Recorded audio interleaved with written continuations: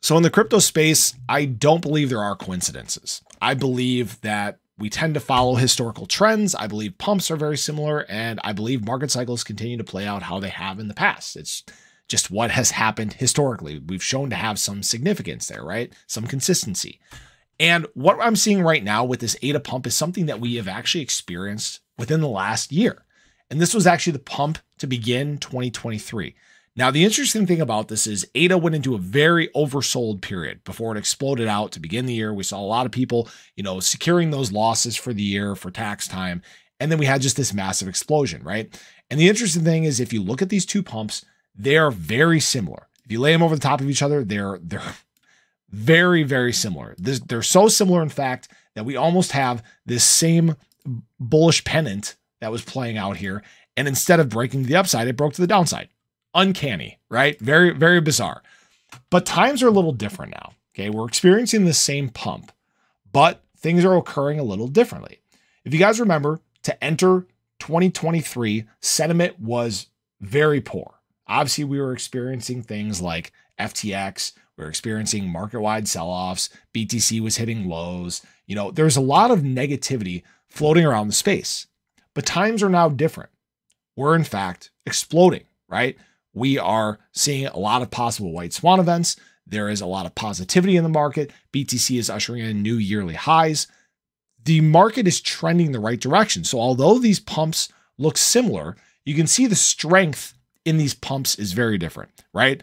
When we look at what happened to begin the year, we had consolidation about halfway up this chart here. We had consolidation again in that bullish pennant, but with a breakdown, we had a longer level of consolidation, even as we began to climb to 40.5 cents, right? And what this leads me to believe is, although we experienced some consolidation at the top to begin the year here, if you guys remember, before we've kind of flipped around and then bounced back to try to create a new yearly high there, right? And didn't get much gusto along the way.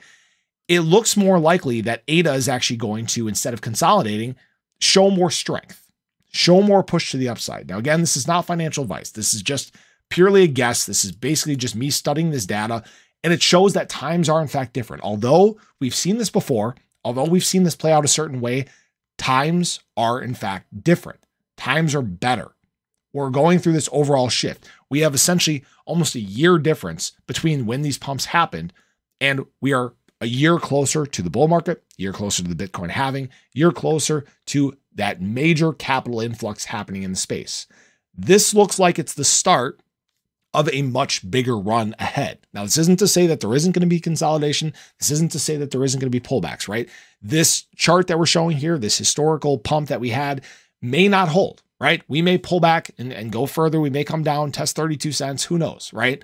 But it looks like when we look just a few months down the road, this is going to turn into a much more explosive run than even what we're seeing right now.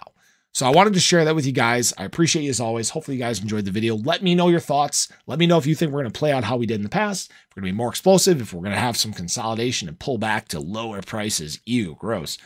But hope you guys have a great day. Show your love below, and I'll catch you guys in the next one. Take care.